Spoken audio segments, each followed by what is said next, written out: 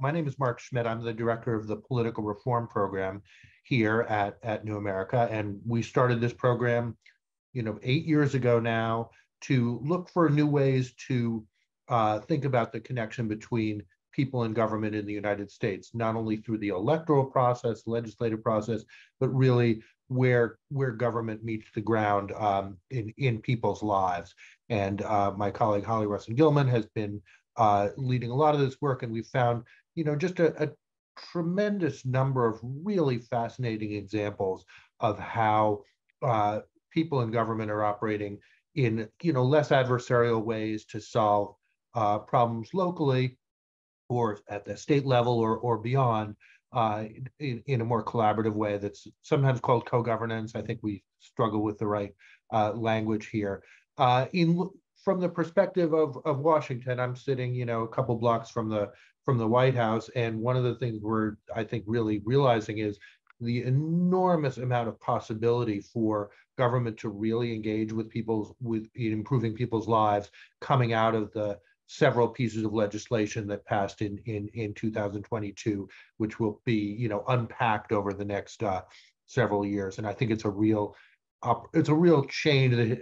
There's a book I've been reading by the historian Gary Gersel called "The End of the Neoliberal Order." Like, it really is a change from the Reagan era kind of approach to government that we've all grown up with, which is to say, we're going to be asking a lot of government in the future, and we're going to be asking in ways that will require people to be engaged deeply. And to do that well, we should be understanding and drawing on some of the different models of how this can be done successfully, so that we can communities can learn from one another, states can learn from one another, federal agencies can learn from what's happening on the ground. So this event today is kind of an attempt to pull together some of those threads. We've been publishing some case studies and some of the people you'll hear from today have been the subjects of those the participants in and subjects of those case studies. But there's a little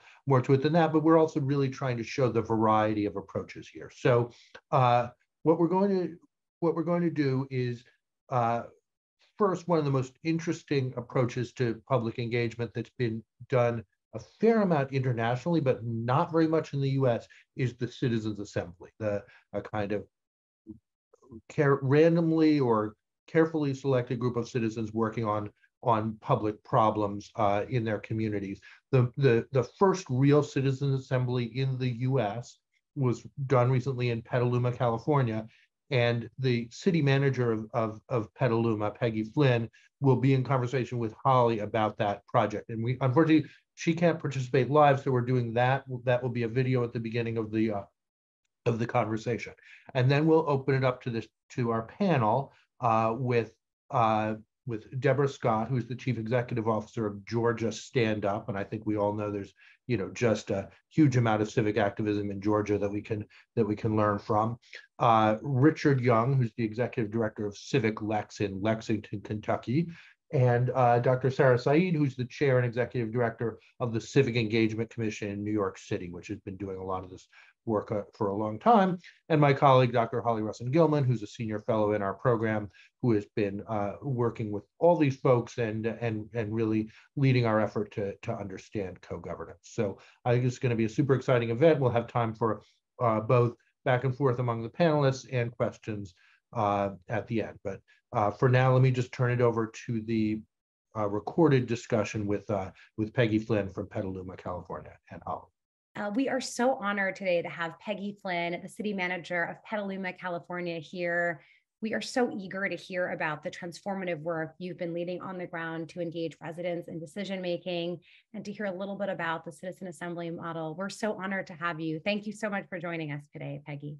Oh, Holly, I'm so thrilled and honored to be here and to be able to talk with you today about this exciting new paradigm shift. So let's jump right in. Tell us everything. It seems like forever ago, but it's still creating a buzz in our community. So over a year ago, our city and our community was faced with a decision on a 55-acre parcel in the center of our city that has been used for a 5-day fair, but has been leased to the fairgrounds, which is also what's called the 4th District Agricultural Association, which is a state appointed body. And so they've been leasing the property for $1 a year for 50 years, for the last 50 years, and to not only hold the 5-day fair, but utilizing the property for a variety of commercial purposes throughout the year to fund their operations and save money. And so the lease is coming up, and actually it comes up at the end of this year, so December 31st, 2023. And the community has never really been a part of not only determining what occurs there, but just in conversations about visioning for the property. So when I first took this job in 2019, the big challenge was that this topic has always been, the conversations have always been in closed session with our council, with the fair board.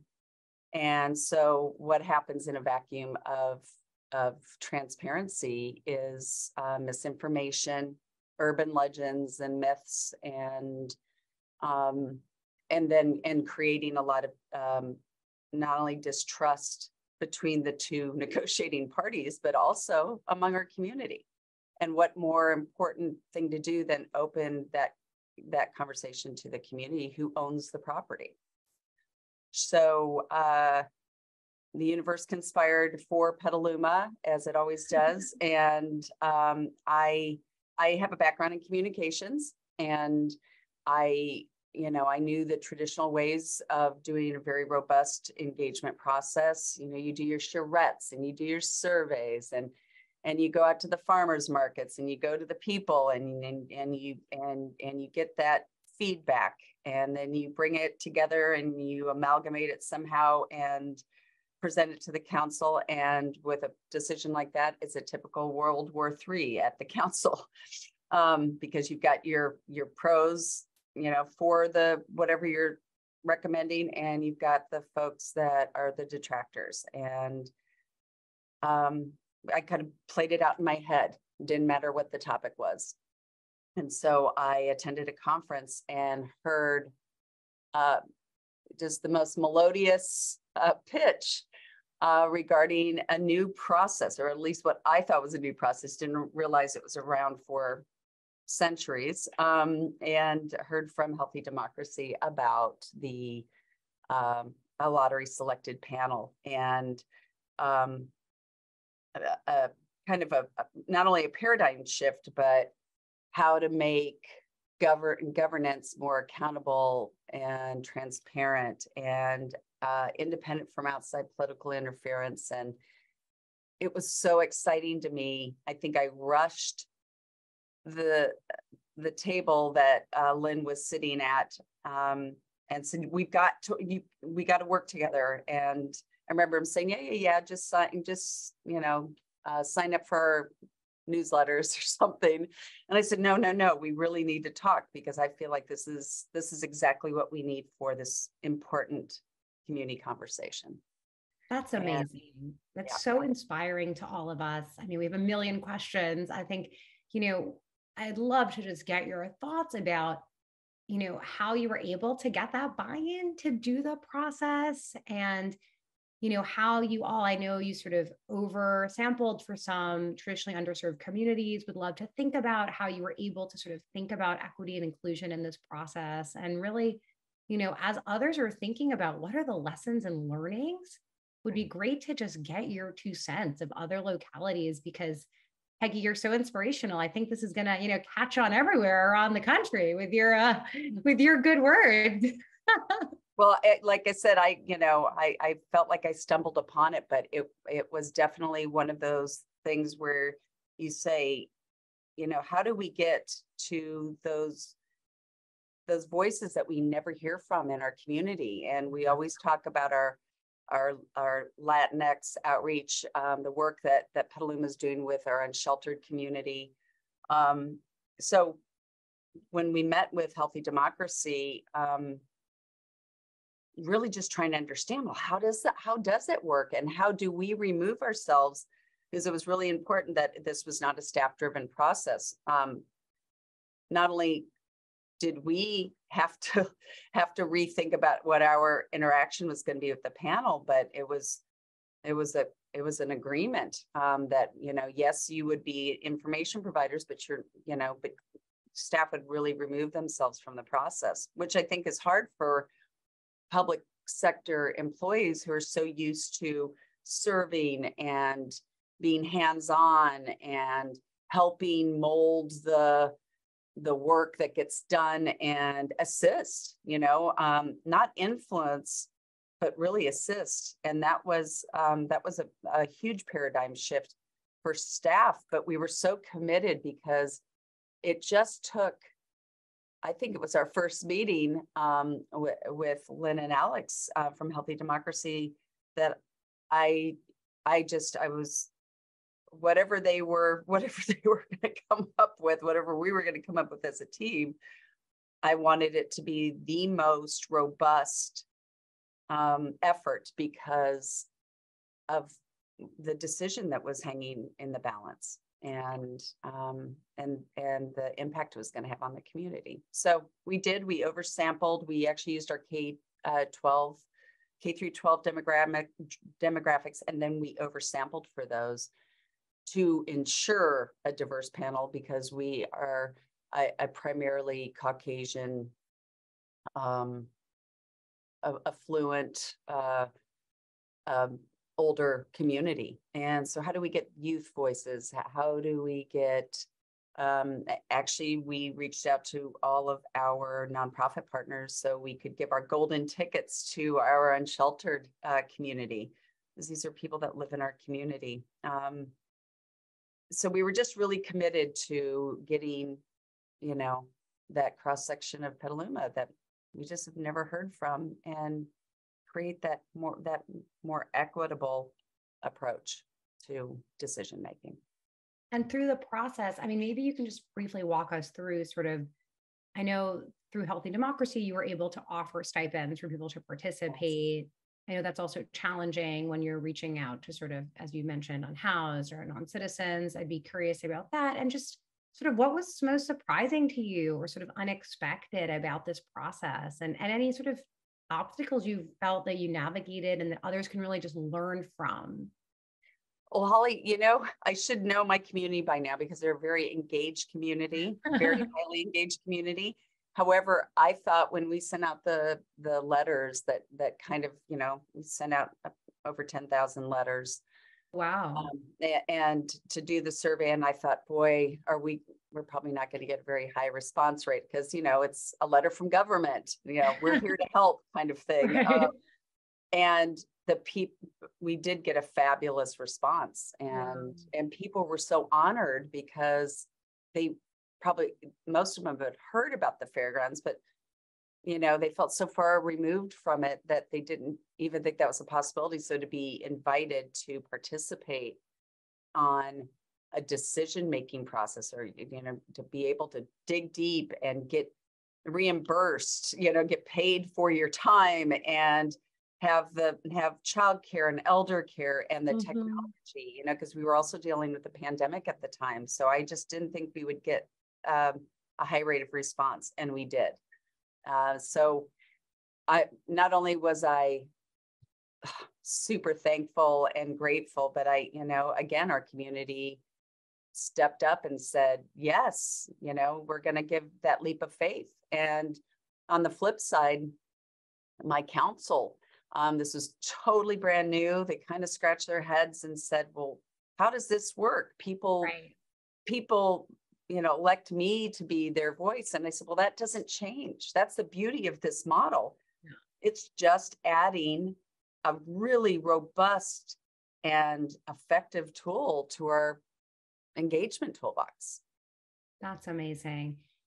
And you were really intentional and thoughtful with sort of explaining this, right, to residents, because part of it is with a new process like this to really build in those hooks and levers for co-governance. It's sort of showcasing, here's how it's going to work, here's where you'll be in, your input will be used, here's how it will end in the result. Would love to hear a little bit more just about, it's a new process. You had to sort of walk in your external stakeholders, your internal stakeholders, and it's a learning journey when you try a pilot like this. And, I think this is really one of the largest examples of a citizen assembly that's ever happened in the country. So it's really a huge learning opportunity for a lot of us thinking about this work.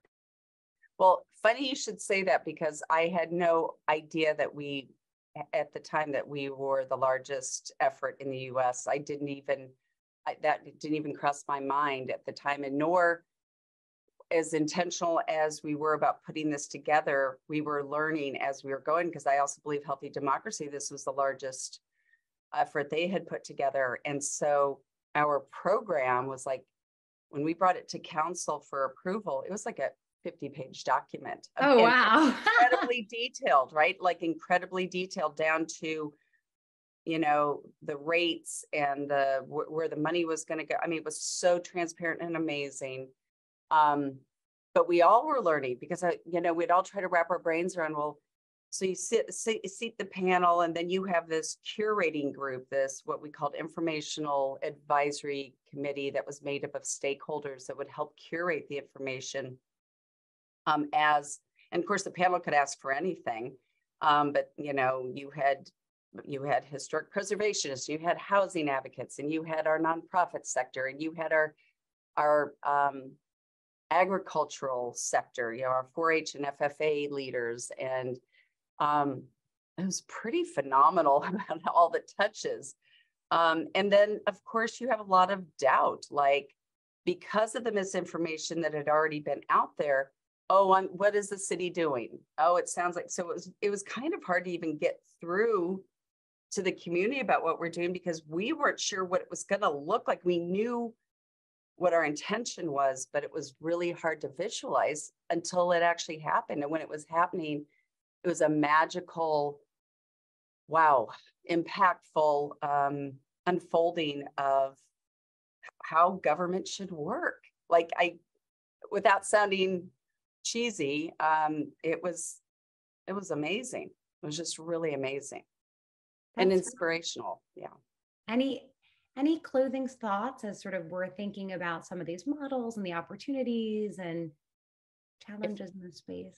If any of my government peeps are out there listening to this, and I mean this for electeds who do such a hard job, to staff, don't be afraid to try this, to have informed participation, and not even were we trying to seek consensus, because that wasn't the goal, but to have people with very different ideologies, especially in this time in our country, to have them work together and build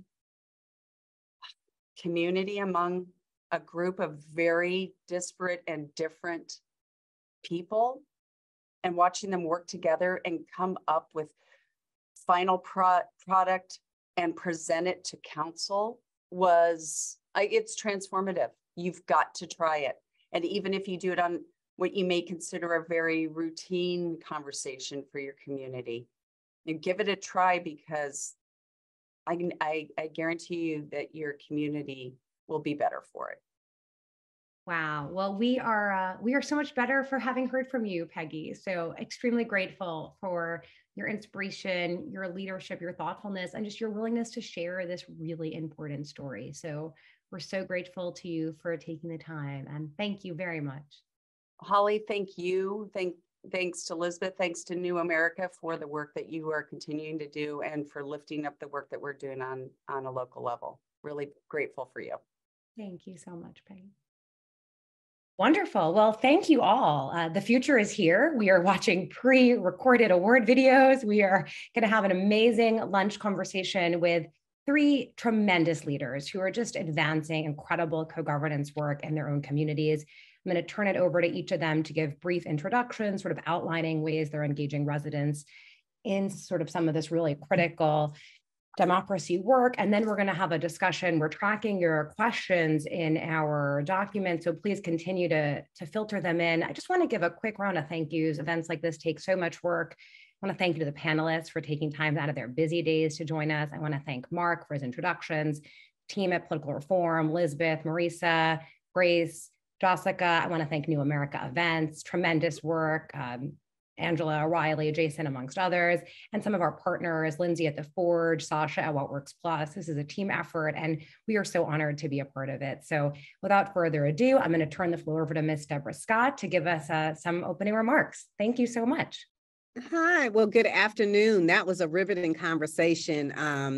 So I thank you for having me. So I'm Deborah Scott. I'm the CEO of Georgia Stand Up, and we're a think and act tank for working communities. And we're a part of the Power Switch Action family. We've been around for about 18 years, but really, if I look at our work, it all starts with people and understanding that, how do you move policy? It's really you're moving people and you're moving organizations because the people want something, right? And so part of our job at Georgia Stand Up is to organize, strategize, and mobilize folks. One of the things that I learned over the years, having worked for city government and other forms of government, is there's a disconnect often between government and the community. And so part of our goal is to kind of leverage the playing field on behalf of the community.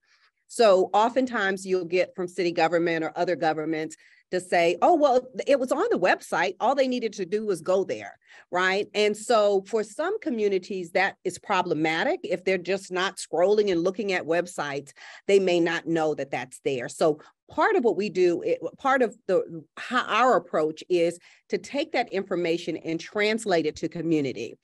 Example of what that looks like, the Georgia passed, and of course, we're in Georgia where all wonderful things happen, but bad stuff happens too.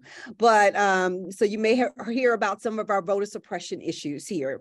So one of the things that they said is that people had to have IDs, voter IDs, when they go vote if they don't have a driver's license. But they didn't tell them how to get them.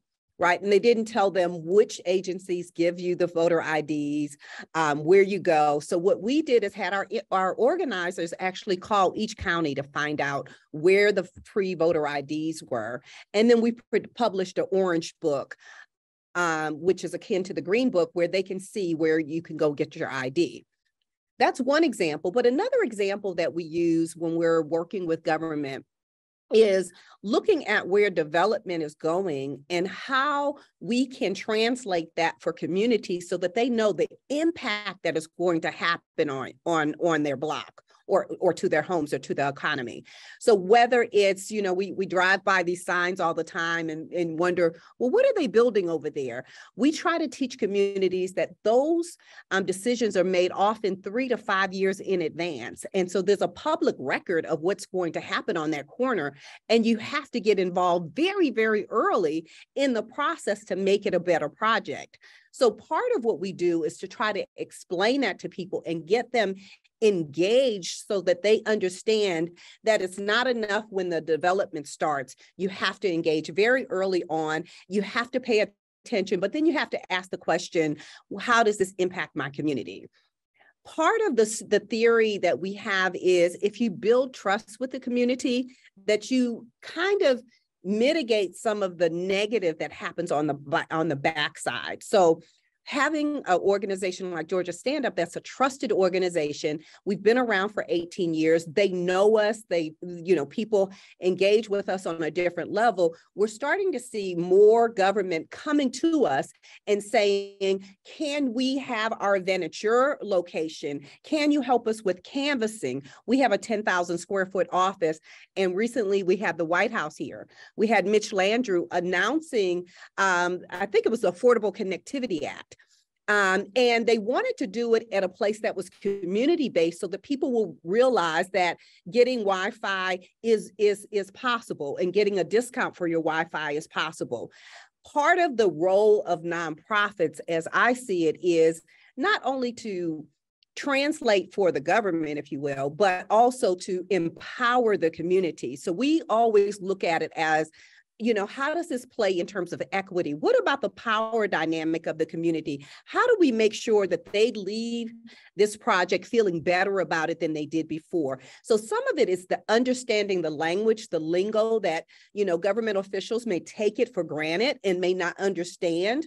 Sometimes it's really working with government to say, you can't have the meeting at 6 o'clock and not provide food. It's dinner time, right? And so if you don't provide food, then you're actually creating a dynamic that is unnecessary for the community. So have food there, have a child care facility or room so that they can watch TV, play games or whatever. If you really want people there, you're going to make it accommodative for them. So we try to help them kind of look at other ways in which you can really get engagement. It's not enough just to send an email out.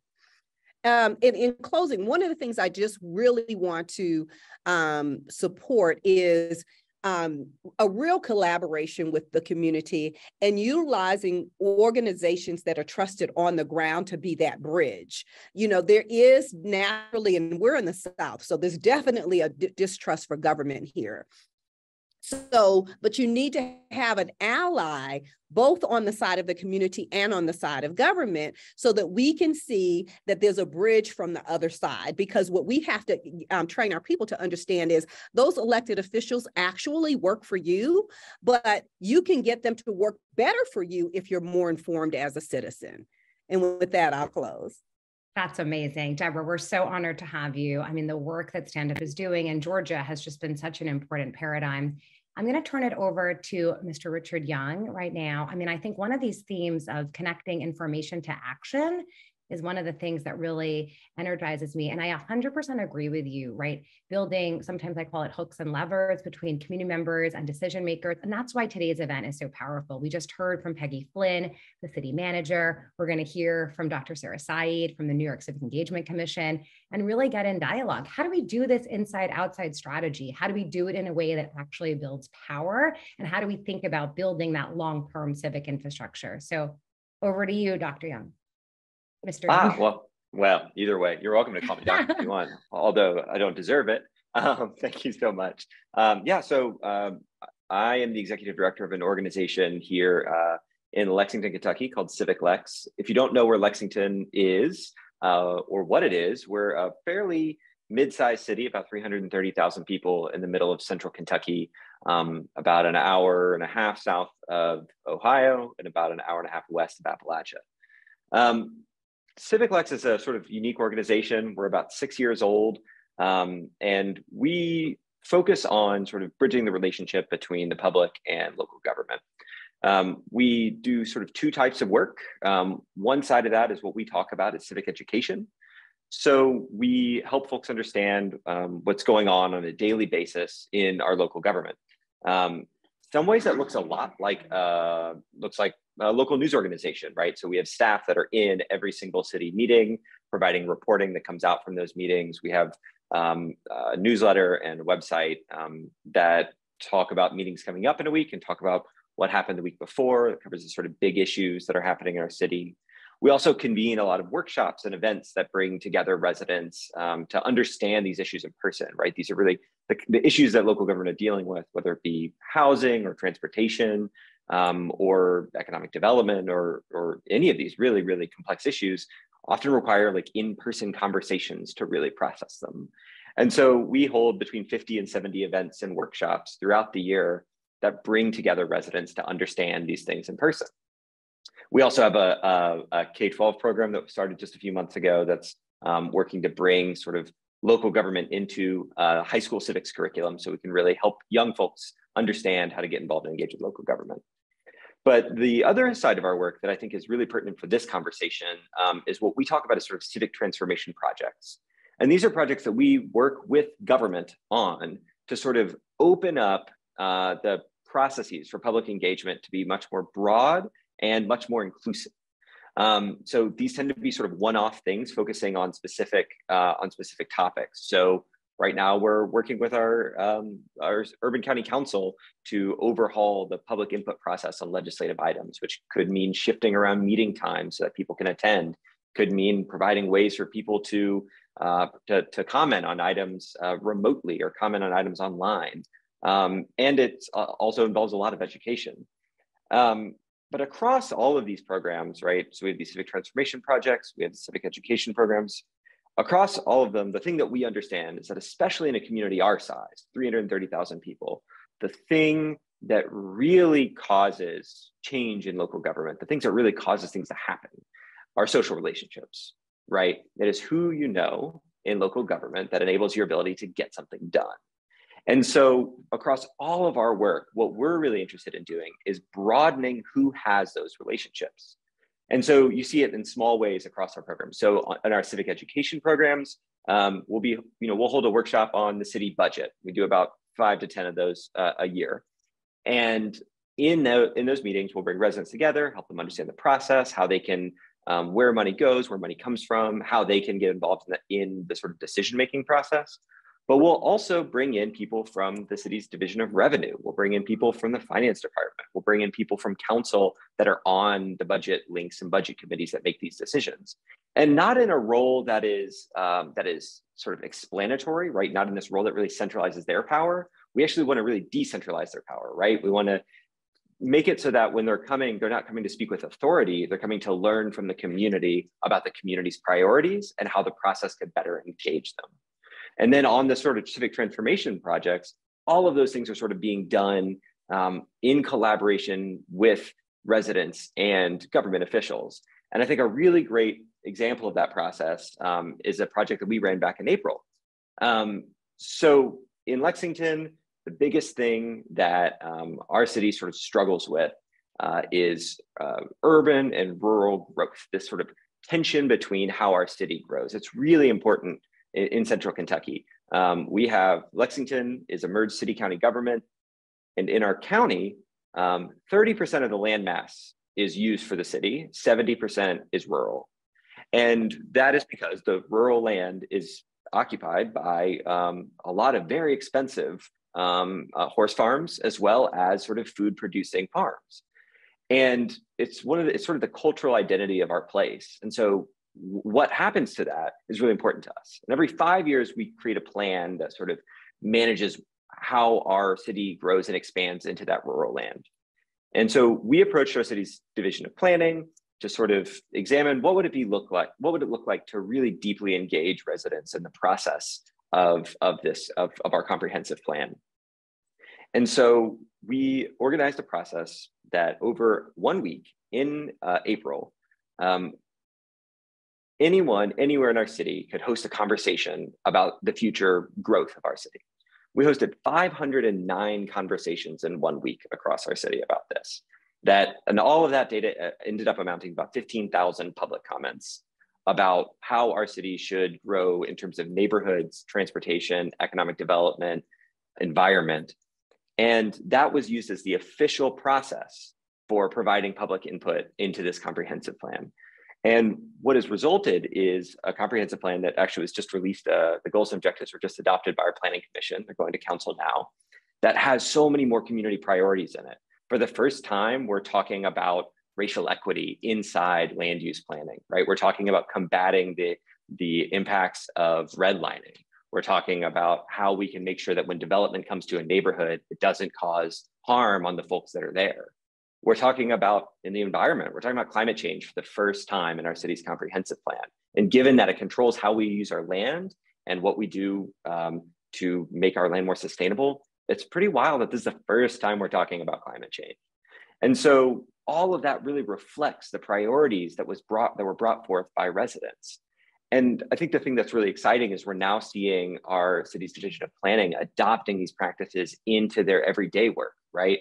So when they are working on a sort of long-term plan for a highway, like sort of the ring road in our city, they're thinking about community first, not thinking about community as a way to sort of agree or disagree with the things that they're proposing, right? They want to lead with that community vision.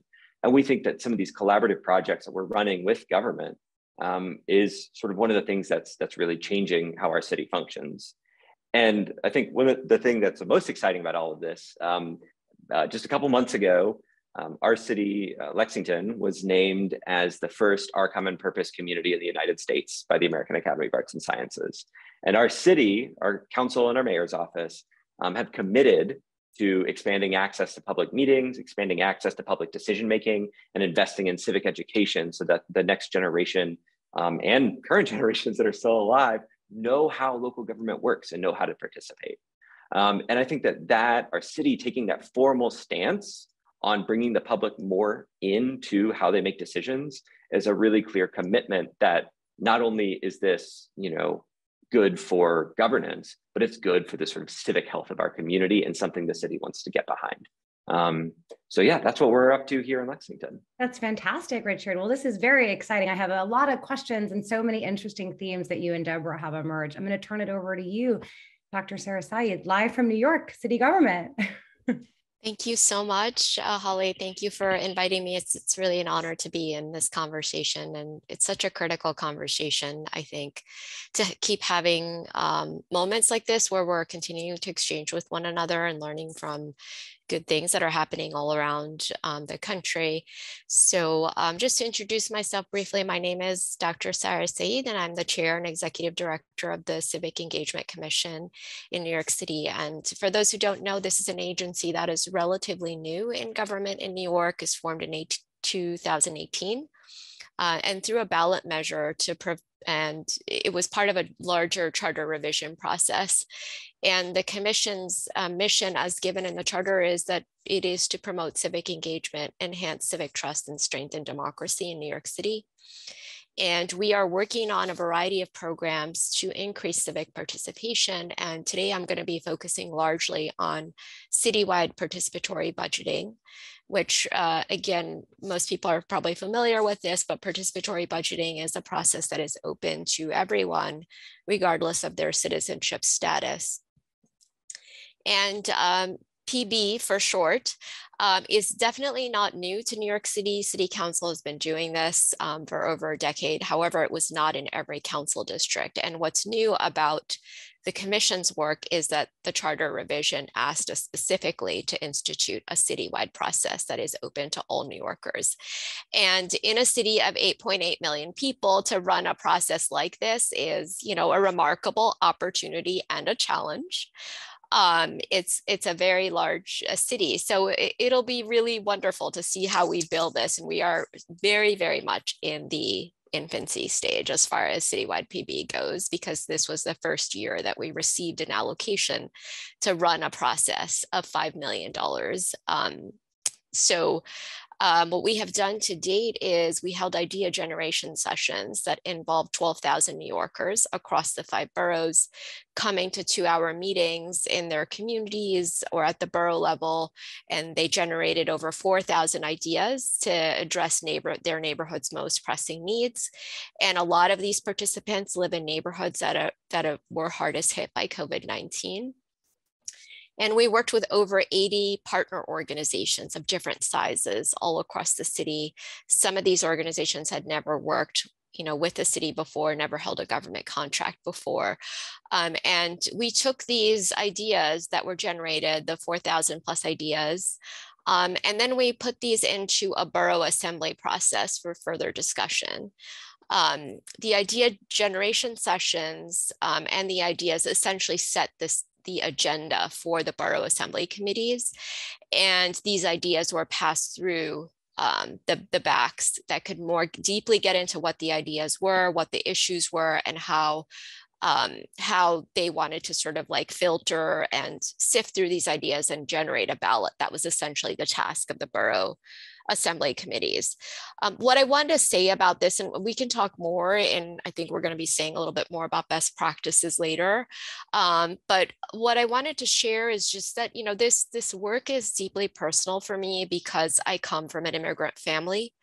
And obviously when we first came to America, we did not have a right to vote, right? And I grew up and still live in one of the poorest congressional districts in America, Congressional District 15. And And that is also home to the Cross Bronx Expressway. And some of you may have heard about this expressway highway that was really built by dividing neighborhoods in the Bronx, and I think typifies environmental racism, noise, and air pollution. And like thousands of others who live in this area, my brother was directly impacted by poor air quality and struggled with asthma from a young age. So having grown up in this area, still live in this area where I see the impact of systemic inequity and racism, I'm really driven to arm people with the knowledge, skills, and opportunities to participate, have agency, and impact the conditions of their own lives on a daily basis. And through participatory budgeting, the commission has come across many people just like me and my family eager to get involved and contribute to changing the quality of their life. And I want to share a story of one of those people, Nilka Martel, who is an environmental justice activist who was randomly selected to serve on our PB Borough Advisory Committee. And we were just talking about citizen assemblies. The Borough Advisory Committee is an application of the citizen assembly model. We had attended a citizen assembly workshop last summer, had actually read about, Petaluma as an example of a place that was implementing this. And we thought about how to apply this approach in our own work, right? And we were about to roll out citywide PB. So the application that we thought of was to randomly select people who would be serving on the smaller borough advisory committees. We asked people to apply to serve on the borough advisory committee. So we got a bunch of applications, and we had asked people to check off like different demographic characteristics. And we took this list of applicants to a sortition who, based on demographic makeup, randomly selected a diverse representative group of 20 people per borough to come together to deliberate and make decisions on the ideas that were generated from the idea generation sessions. And Nilka is the founder and director of Loving the Bronx, which is part of an organizing effort that pushed to get, and this was public, recently in the news, pushed to get $2 million in federal funding to conduct a feasibility plan to cover portions of the Cross Bronx Expressway with green space and reconnect neighborhoods. And someone like her, is very, very civically engaged, right? So you would expect, what would this experience of serving on the back be like for them, the Borough Advisory Committee? And we asked what she valued about this experience, and I wanted to share a quote. She said, really listening attentively to someone else's struggle, to someone else's challenges, to how these issues impact everyone's, their daily life was really transformative for me. The other people that I was working with on my committee, they were so different from each other. We lived in different sections of the Bronx, different wheelhouse, different skill sets. But this process really showed me that regardless of how many differences we have a lot of things in common. And what she's referring to here, I think, is the sense of connection and common ground that she felt from getting into a deliberative space with others who are different. And we heard this kind of feedback from, other people in these borough assembly committees, people who are very, sometimes focused on their own issues and therefore very kind of siloed in their work, who through listening to each other really came to appreciate one another's struggles and work. And this is the kind of democratic process, that I think people coming together, discussing neighborhood needs, deliberating over solutions to problems that they've identified, right? And work together to advocate and advance solutions with government is the kind of direct democracy that we really need to promote at a time when civic trust is weakening.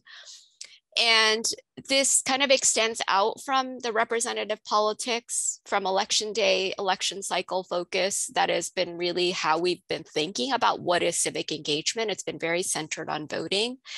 And we're moving into a space where we're thinking about daily civic power and democratic cohesion, where communities learn with and from one another to make collective decisions about the future of, our city, of our country. And I want to just underscore here, voting is critically important. We were just this week in public schools supporting the celebration of Civics Week and actively involved in student voter registration.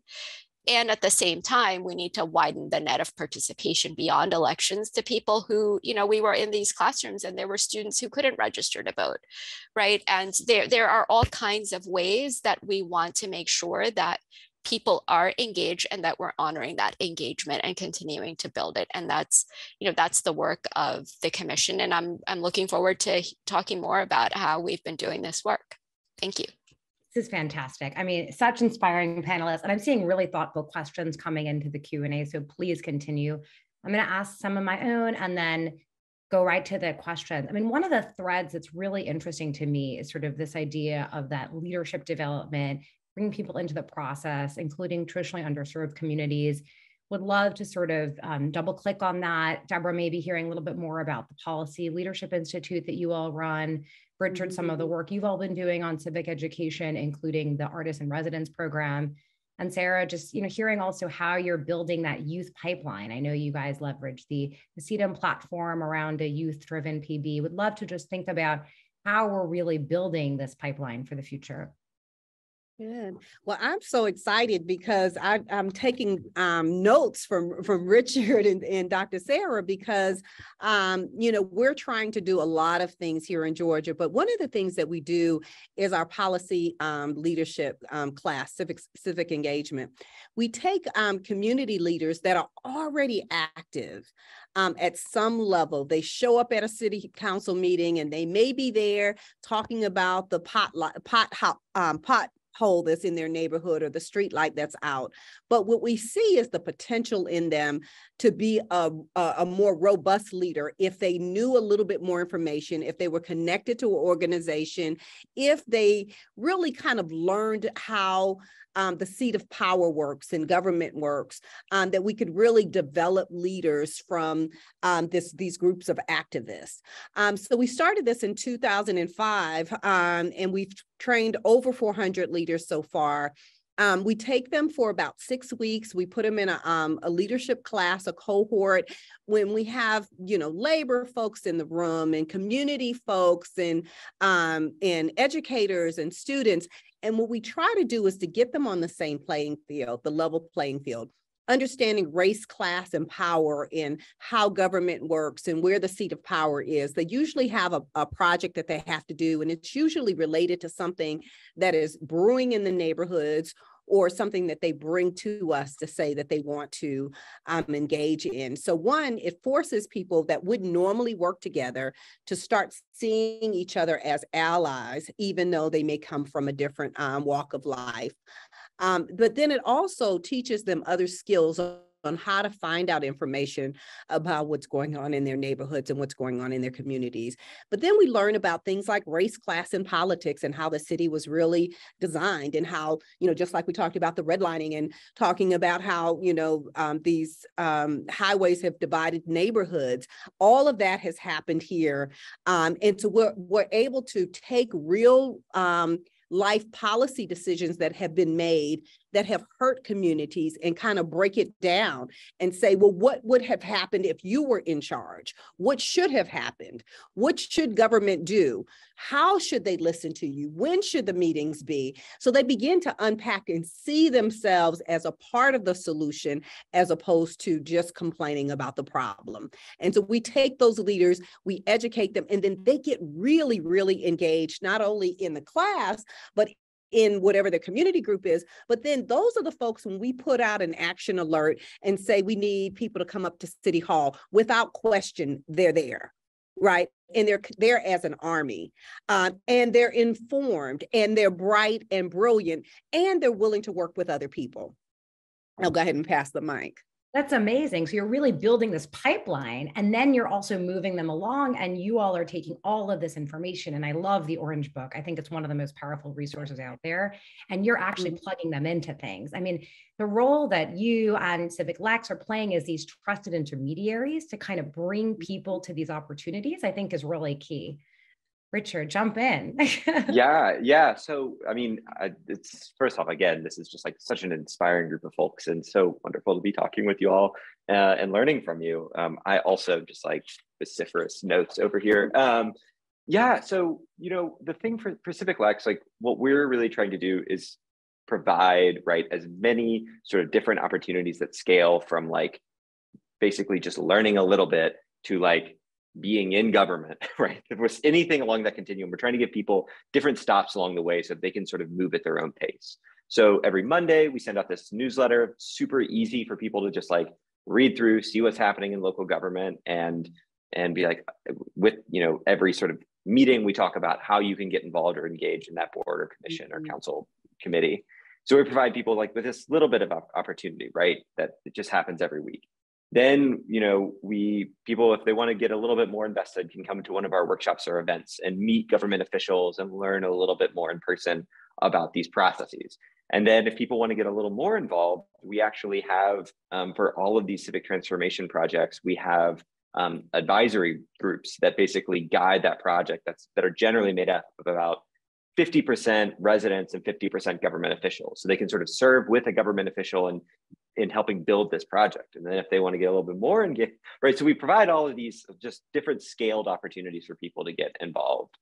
I think one thing that we've been doing that's really interesting, we sort of just rolled out a new civic transformation project about 9 months ago, and we're seeing some that sort of came out of this comprehensive planning process that I mentioned earlier.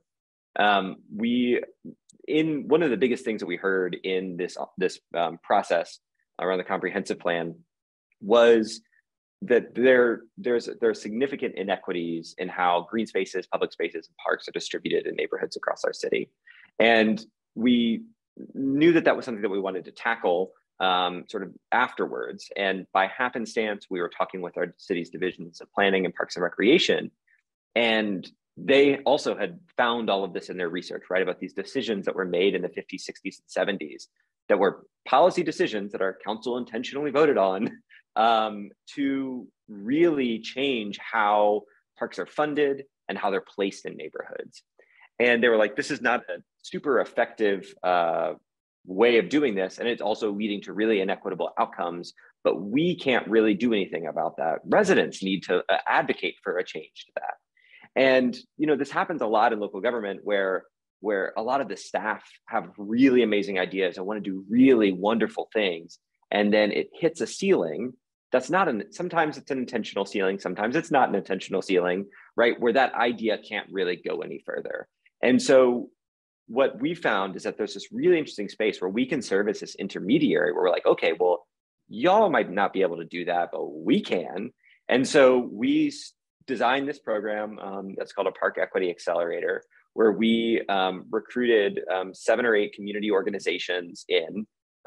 We held sort of listening sessions with them. We built a partnership with a community gardening organization called Seed Leaf here, and then our city's divisions of planning and parks and recreation. And together, our 4 organizations convened these sort of 7 to 8 community groups. We had listening sessions about their experiences with park inequity and sort of the impact that that's had on their lives. And then we're now moving into this sort of training phase where we're going to be training these same organizations on the histories of green space policy in Lexington, how these decisions got made, why they were made in this way, and then how to actually moving forward to impact the decisions that are going to come down the pike, right? And so we're doing a pretty intensive training with these community organizations to really teach them how to get into the nitty gritty of policy making, right? Which is something that is actually available to people in our city, but just a lot of people don't know about it. We're working on it to try and shift some of these historically awful, right? These policies that have had these incredible inequitable outcomes along race and class and economic status.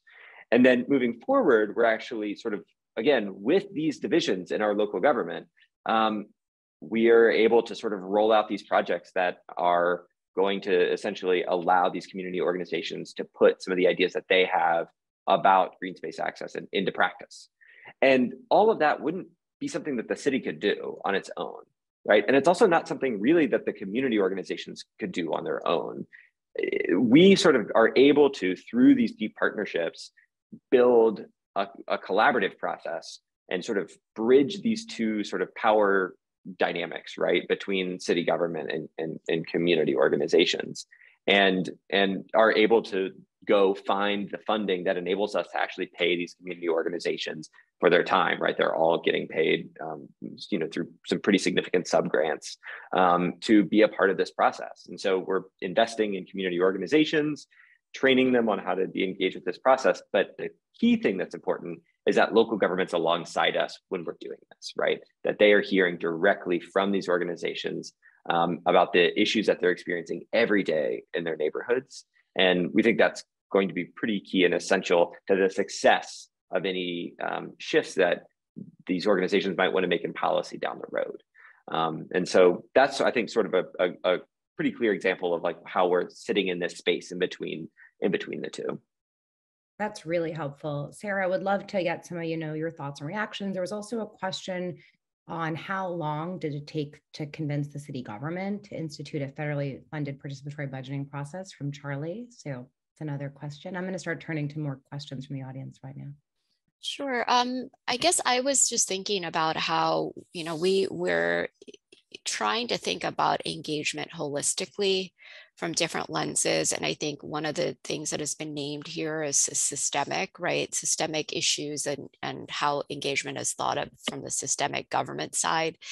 The cultural, there's also a cultural lens and a community and individual lens. And on the system side, since I am sitting in government, I think it's very important for us to acknowledge that there are actually factors and processes that have exclusion baked into them.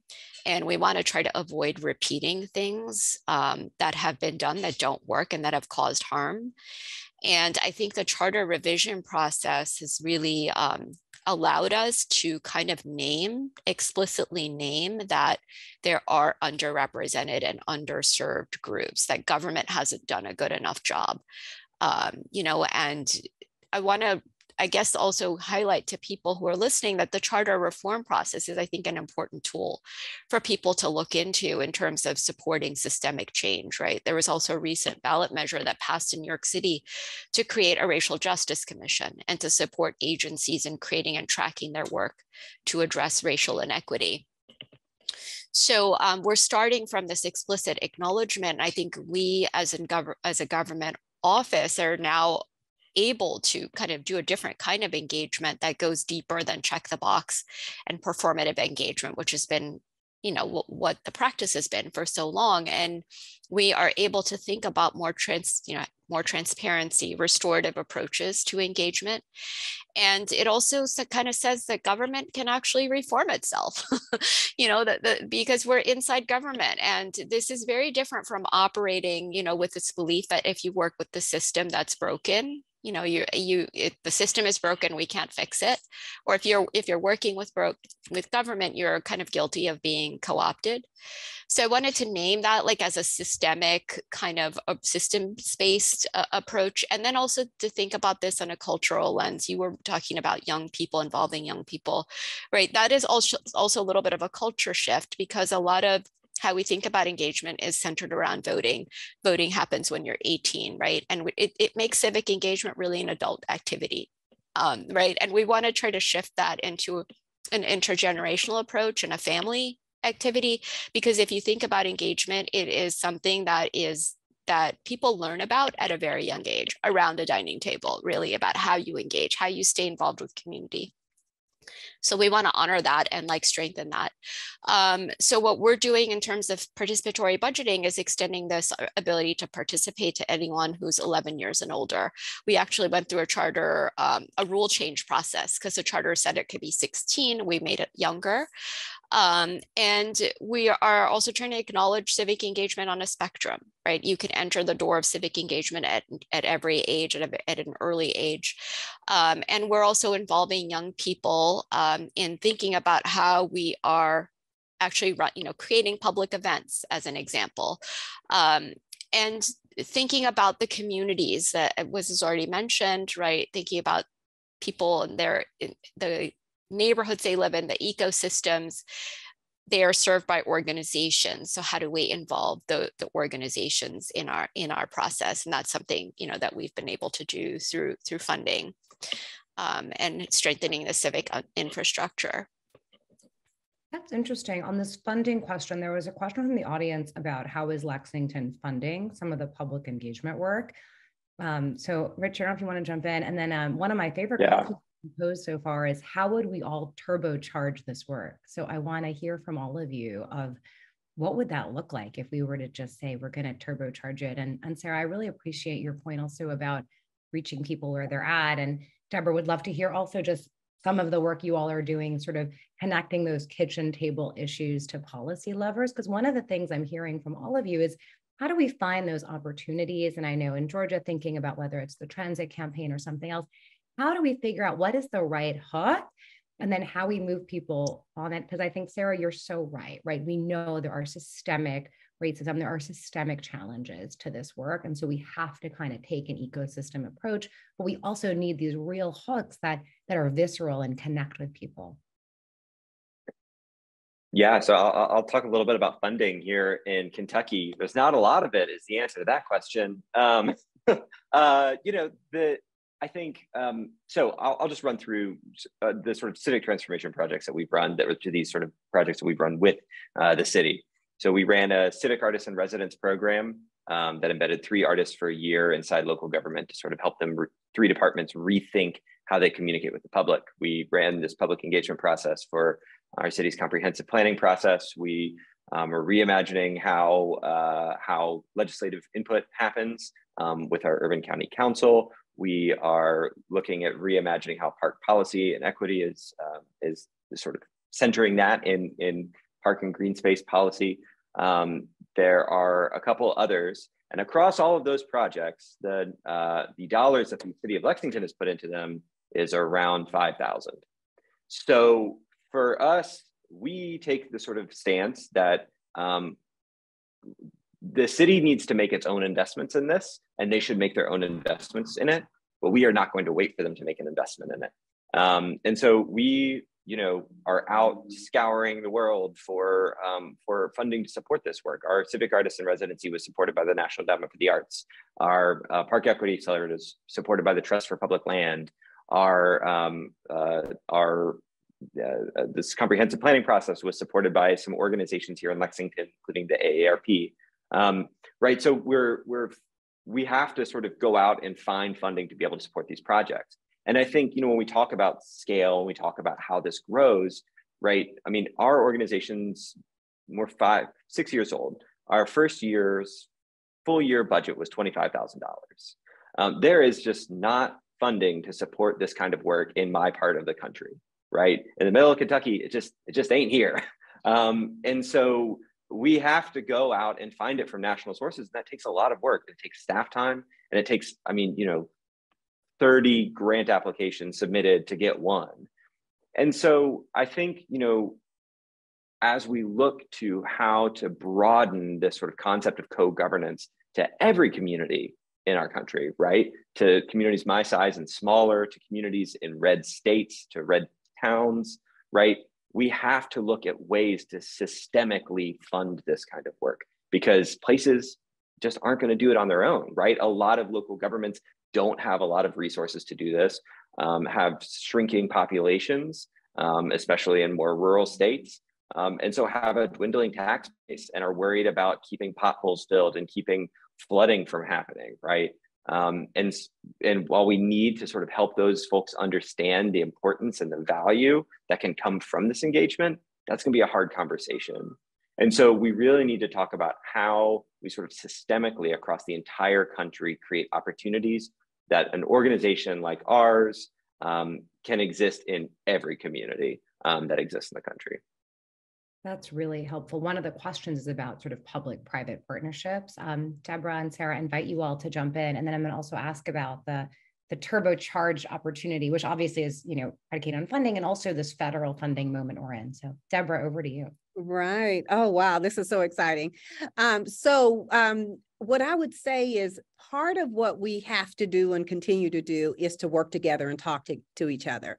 For me, it's been very helpful because I have been here in Atlanta for about 40 years. So some of those elected officials that are in position now, we've known for years. So there's an automatic trust, not automatic, but built trust over time with these leaders. So trusting an organization like Georgia Stand Up that they've known for years on both sides is helpful. But to the point of how do you get people to really work together and how do you get government to really work together, it really is a value proposition. If you want a better project, then you need to include the community. If the community wants a better product, then they have to be included. They have to include themselves. So one, it's imploring people to get involved civically. We want people to understand these issues from a level that really it's their kitchen table issues, because either it's about access to transportation or access to more opportunities in their communities, or even to stay in their communities, because we're in the city that is the most unequal city in the world right now, or in the United States. We have poor is poor and middle class is middle class and rich is rich, but it's hard to get from one class to another here in Atlanta. But what we see is if you can get to them when they're younger, if you can get to the high schools and start, because they've taken civics out of the schools. So if you can start talking about what power really means and who really has the power, then and get them to understand organized people, actually organize means organized power. That's one thing. But then we had an issue where we had a county. The world's busiest airport is actually in Clayton County. And if you've ever been to the Atlanta airport, it's an incredible airport, but it sits in a bedroom community called Clayton County. Clayton County's bus system, it was not connected to the metro system, which is MARTA here. And they ran out of money. And literally for 4 years, people were walking alongside the highway because there weren't sidewalks, because this was a rural area that had become a suburb. They became a suburb because housing was unaffordable in the city of Atlanta, and people started pushing their way out and started renting apartments that are around the airport. And those neighborhoods grew exponentially without the kind of infrastructure they really needed to support the population coming from the city of Atlanta. So you had two things. You had this urban people in this exurb that couldn't get to the grocery store. They were walking. There wasn't a bus system. And so we really had to partner with organizations on the ground as well as government, because everybody wanted this community to join this transportation system. It took several years, one, to get some folks out of office, but also to get the shifting of the minds. Of course, people were resistant to transportation in an area that had previously been rural. And so we started hearing questions like, well, they're going to come and they're going to break into our houses, because the bus is coming. And so we had to explain, well, I've never seen someone with a TV on a bus, because they wouldn't break in and then get on the bus to get away. So we had to just kind of undo some of those isms that happen in our community, to the point that the year that former president won, this ballot measure was won. 78% of the county voted to tax themselves in order to get a bus. And so part of that negotiation was half of that penny goes into a lockbox, if you will, for transit, because we know a bus system is not enough. They're going to need to connect to a train system. But what that did is showed that if government, the community, and surrounding neighborhoods actually work together, that everyone wins. The transit system can grow, folks can get to work, and that there's a return on investment, because the economic development of the area has now exploded, because now you have people who are working people that can afford to go to the grocery store, that can get to the grocery store. So as we're looking at TOD, which is transit oriented development, we're looking at how we can partner with government and the communities to make sure that there's a better product all the way around. But again, that goes with having trust, having respect for the residents, making sure that people can attend those meetings, giving them the resources they need, breaking it down if you have to make sure that it's culturally relevant, talking to government on the side to say, what is the information and can you make this a little bit more simplified for folks, understanding that, you know, that community members sometimes don't have the ability to go to 2 or 3 meetings a week in order to get engaged. So what other ways can we get engaged, whether it's door knockers, whether it's robocalls, whether it's text messages? How do you get the information out should be equal to how other communities get information, or equity. The equity component needs to be there. So part of what we're trying to do is really make government more responsive to our communities.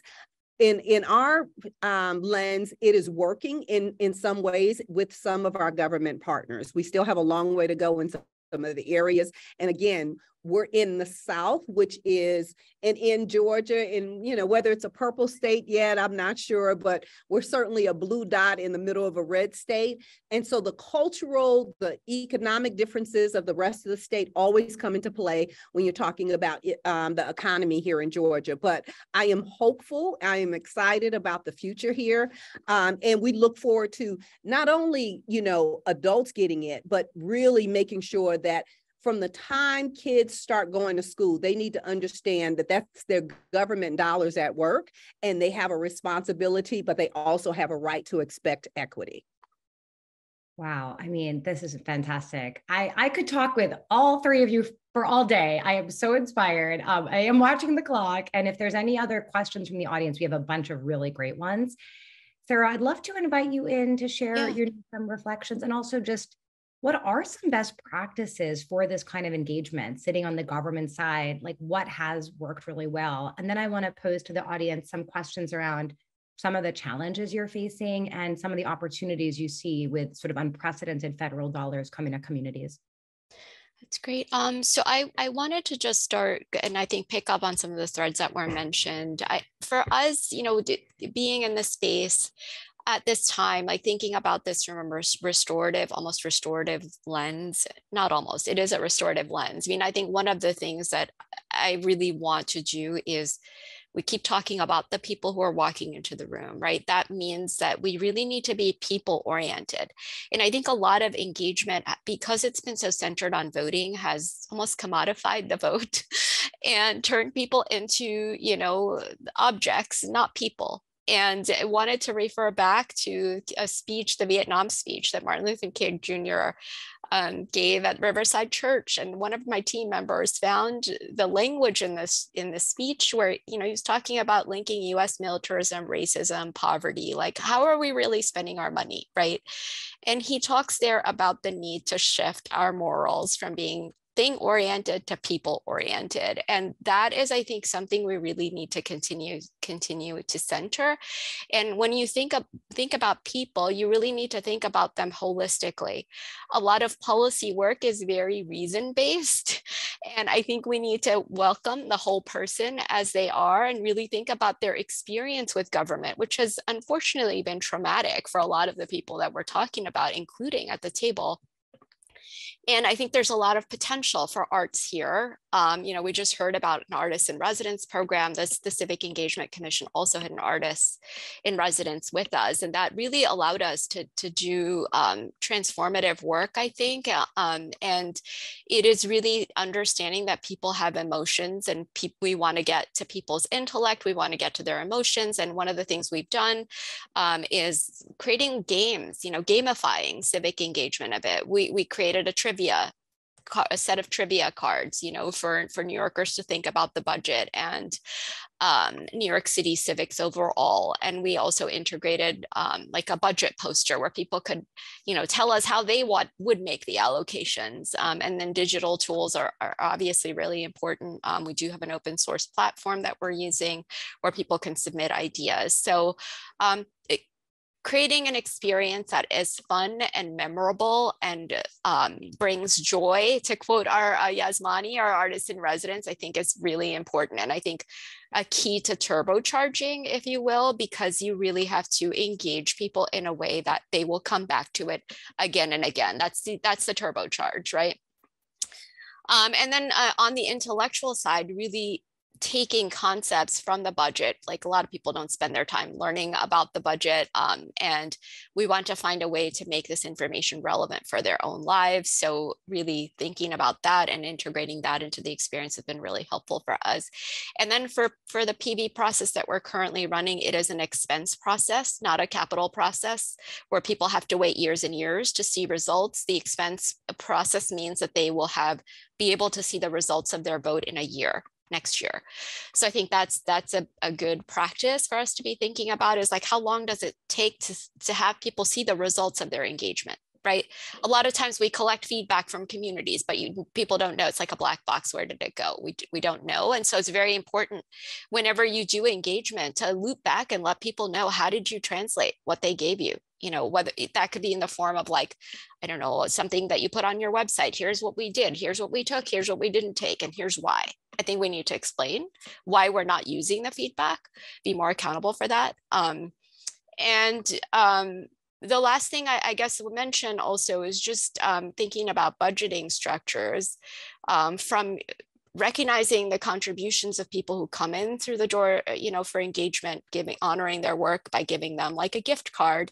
That's certainly one piece of it. And then thinking on the spectrum is really, how are we creating a pipeline of engagement and leadership from community volunteers who can then enter, you know, a larger system and become employees, managers. And in New York City, NYC Service runs an AmeriCorps program that places AmeriCorps members in city agencies. And this is like an avenue where they get to become city employees and hopefully stick around. And we want to have people serving in government and serving in these spaces, people who look like the people we want to engage. And we need to compensate, you know, people fairly for that work. Sometimes engagement work, well, a lot of times probably engagement work is devalued in terms of how much we pay for it, right? And we need to be thinking about that. And then, you know, involving youth, I think is critical in all of this. We did have a youth-led process when we did a pilot before. In this process, youth helped to facilitate the borough assembly subcommittees. So these are some of the things that we're learning about, and we're looking forward to, you know, continuing to just learn from others and try out new things. It's an exciting opportunity to be in it. It's kind of like being in, you know, like a startup inside government, which doesn't always happen. That's amazing. And I think what's so powerful about all three of you coming from very different parts of the country, urban, rural, South, you know, East Coast, there's some commonalities that we're hearing, right? And I think these questions of, how do you manage expectations when things don't go someone's way? How do you do those positive feedback loops? You know, would love to hear a little bit more from each of you about some of that. I love the compensating people for their time, showcasing that this is not just a volunteer opportunity. This is a way you are actively participating in your democracy, but that requires some accountability, some sense of, you know, where is their agency? And these sort of civic artists in residence programs, that's really fascinating, and would love to hear more about that. I'm mindful of the clock, so I think we'll do one more round, and then I'll give everybody just a short opportunity for closing remarks. Deborah, Richard, would you like to jump in? Great. So one of the things I do definitely support paying folks to participate, and whether they're stipends or whether when opportunities come up, we have a pool of folks that we pull from. So during election season, we also have a C4. And so when we're looking for community members to come on board during election season to knock on doors or do our phone bank or text bank, we pull from the folks that have been active, and we ask them, we send them out an email asking them if anyone in their family needs a job. So we start with those that we have been impacted by our work. When we have opportunities, we're pulling from that source so that they're actually invested in the success of the organization and the outcomes. And so when we're on the phones, it literally, we're asking people, one, how are you doing? Because the connection, the human connection that happens, and doesn't happen in these kind of processes, kind of isolate people. So we're asking, how are they doing? But then also, what are they working with? What are their issues? What are their kitchen table issues? How can they get involved? And making them leaders, seeing themselves as the leaders of their community is very important. So we ask people about, if you're registered to vote, and we know that you are, is everyone in your family, everyone in your household registered to vote? Do you know when your city council meeting is? And are you willing to get involved with what's happening in your neighborhood? So it really starts at a micro level. At every time we have an event, we're asking those questions. Every time we're out registering people to vote, we're also giving them information about how government works and what's on the ballot. And even if it's not an election year, we're constantly giving information that they wouldn't have. And because we're trusted organization, they keep coming back for more. So compensating people is definitely important, but also feeding people. One of the best organizing tools that we have is always having food at any meeting that we have. People cannot listen. They will not respect what you have to say if they're hungry. So you meet people where they are, and it just shows the respect.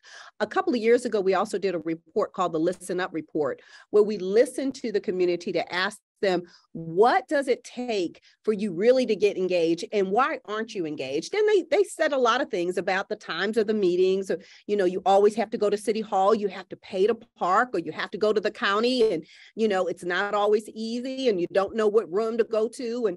And so breaking down some of those issues that people have in real time, and then giving the report back to those government agencies to say, when you're considering these public participation processes, consider these things and the things that they're saying. So it really is a rinse and repeat, keep tweaking it, keep working together. But then when you get to a place that, back when I was a activist, a student activist, and a young activist, we would be knocking on doors, let us in City Hall, right? We're like, we need the power.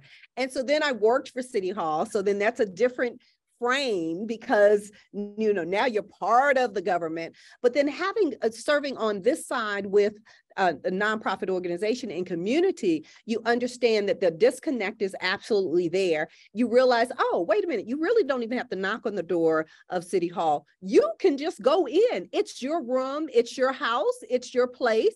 And let me show you where the room is. Let me show you where the secret committee room is. Let me show you where that is. And the more you empower people to start investigating and finding out where the levels of powers are, and then report back on what you were able to do once you found that room, people get more engaged because they really want to make their lives better. So tapping into why people get involved because it's really about them and their families, and reminding our city employees and our county employees that they actually work for the people is essential, but also reminding people of their own power is essential as well. And then translating for our elected officials that they actually have to represent these people, because we have the receipts, we help to put you in, and we can also organize to take you out. So making sure they understand that there's the street works both ways.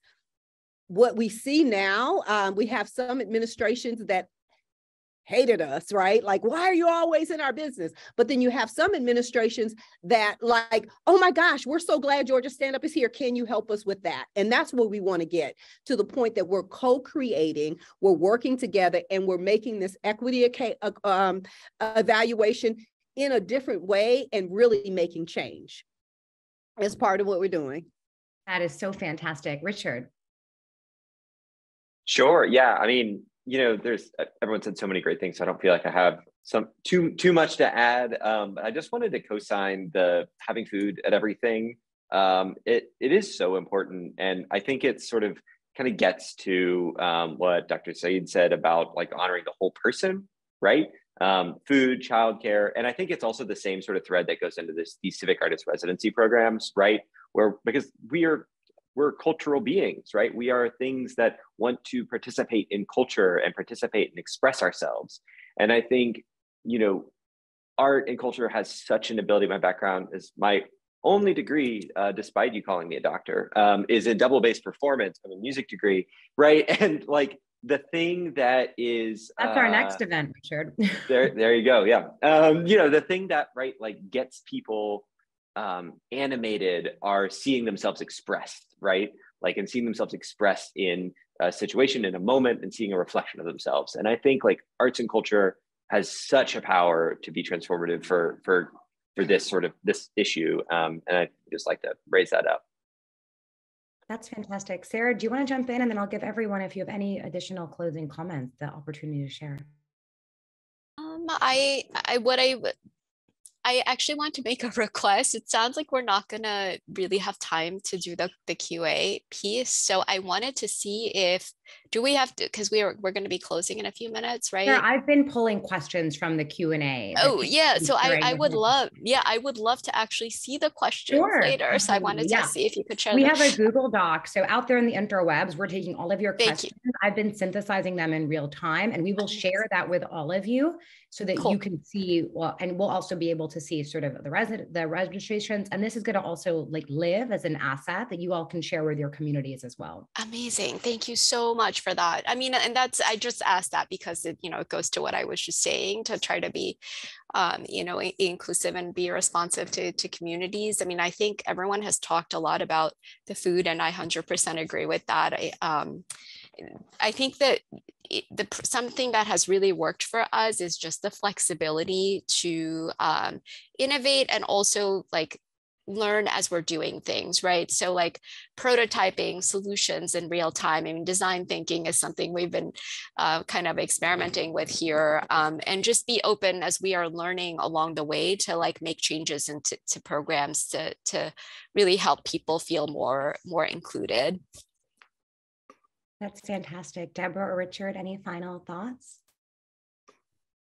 So my final thought would be, first, happy Women's History Month for all the women. And if you're not a woman, you came from one. So we want to say Happy History Month, because, and part of the reason I wanted to mention that is because part of what we found in the organizing that we're doing is about 78% of the people that really are involved in our programs are women, and they're often the leaders of their community or the leaders of their organization.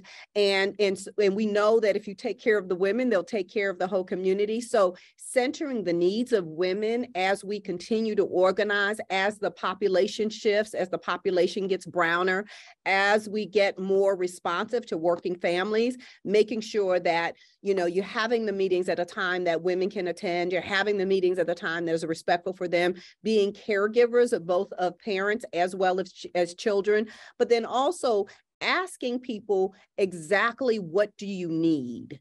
I think is also the core of how we try to do organizing, is start with that basic need as that heart issue, and then work your way outside of the issue to get to what your project is. But if you don't meet the basic needs, then people will begin to react to the public policy that is happening. Thank you so much for having me. Richard, Sarah, anyone else? Sure. Yeah, I would just say very quickly, this work is so relational, right? That like it is at its core about relationships. And when we think about the places that really need this sort of infusion of like civic pride and civic agency, right? Places where we want to really sort of inspire people to get re-involved and engaged and committed to our sort of civic institutions, I would just really encourage folks to think about how we can make this work possible in communities our size and smaller. The communities our size and smaller are relational. Like I can go to the grocery store, run into the mayor. I could be, walking through the park and like trip over a council member, and that sort of tight-knit relational nature of communities that are particularly small communities really lends itself well to this work. And there just is not enough support for organizations that want to spring up in small places. And so I just wanted to put a shout out there for that. But this has been an unbelievable conversation. I'm so inspired by the work, and there's conversation about charter reform here in Lexington. So Dr. Saeed, I may be talking with you at some point soon. Anyways, but yeah, thanks so much for having me. Fantastic. Sarah, any closing? Yeah, I wanted to just say, I wanted to lift up storytelling here. I think it is so important for us to change the narrative about civic engagement. Who is, I mean, it is essentially the story of us, you know, like the story of America as a country. And who are we? What does it mean to us? And I think the folks like us who are doing engagement work really need to strengthen our partnerships with media, so we get the stories out there of all the dynamic people who on a daily basis are involved, are engaged, and lifting up their voices, right? And that experience, because to me, that is also the key to turbocharging, is like understanding that this story of engagement and how well it's working is missing from the headlines. And I would love to like work with everyone on how we can do that in a better way. Well, thank you so much. I know we are a minute over. I mean, we could talk forever. This is such an inspiring group, and hearing some of these inside outside stories, you know, Deborah, about your time in City Hall, and Sarah, seeing you inside there, and Richard, just thinking about this transformative work. I loved also the restorative justice lens. Deborah, you know, the Black Women Best framework is a framework that's really informed some of our policy making. There were some questions also just on mechanics. We're going to have a case study on citizens assemblies, and we actually have case studies of all of your work that we've been featuring at New America. And so we're always eager to lift up these stories. I think we're just really grateful to you all. And I'm taking away just the humanness of this. You know, I was thinking about early COVID, where the economy was doing well, and it was just this non-human, you know, aspect of our lives. And what I'm hearing for you is this joyful, focused on equity, focused on people and communities, focused on those hooks and levers. But how do we really build anew with imagination, creativity, a multiracial, multi-ethnic democracy for the 21st century? And to have leaders like the three of you in your respective communities doing that, this is an honor and a privilege. So thank you all so much. Thank you. Thank you for having me. Thank you very much. Yeah, thank you so much.